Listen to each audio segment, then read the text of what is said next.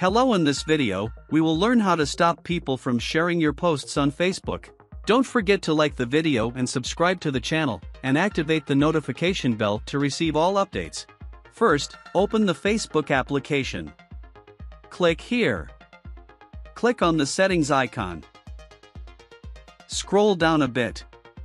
Then click on the privacy and tagging option. Here you will find an option to allow others to share your posts to their stories. Turn it off now. From now on, no one can share your public posts to their stories. Finally, support us by liking the video and following us to stay updated with all our new videos. Thank you, see you in the next video.